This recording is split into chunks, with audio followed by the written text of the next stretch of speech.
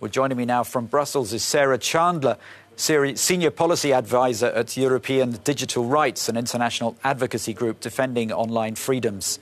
Thanks very much for joining us on Good Morning Europe. Give us an idea of the impact that artificial intelligence has on our lives today and the risks that are associated with that. Yeah, thanks very much for having us. So, artificial intelligence is likely to impact us in various ways. So the systems can be deployed, particularly in context, for example, deciding who might get a job.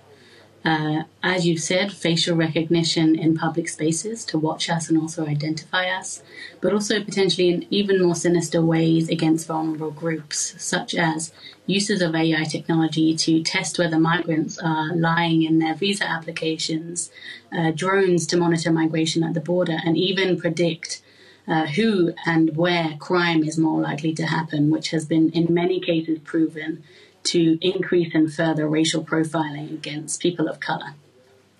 The EU is now proposing these new rules to offset the risks. Are you encouraged by what you've seen?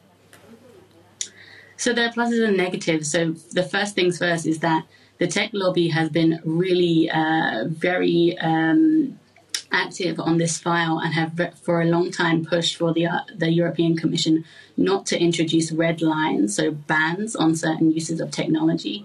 Of course, civil rights groups, digital rights groups, human rights groups have pushed for the need to acknowledge that very fact that some uses of artificial intelligence are likely to be too risky and too harmful for our fundamental rights and therefore need to be banned.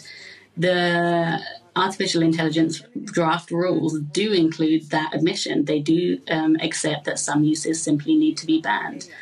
For example, like social scoring and also uses that seek to distort people's behaviour based on exploiting their vulnerabilities, such as age or disability. This is a positive. Sarah Chander. However, Sarah Chander, yeah. Sorry, we have got no more time for that, but thanks very much for your contribution there. Good morning, Europe. Thanks very much.